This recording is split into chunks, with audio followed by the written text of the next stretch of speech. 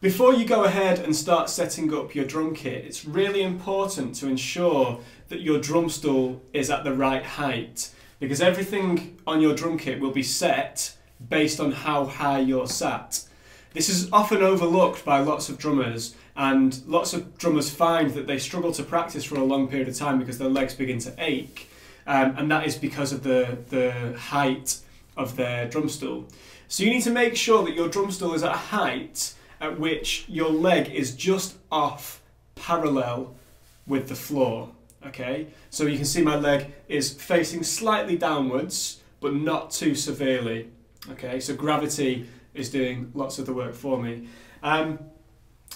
Your lower leg needs to be at 90 degrees to the floor. Okay, so you don't want it to be out too much like this, and likewise you don't want to be too close to the drums that your legs are off a 90 degree angle. They need to be 90 degrees to the floor.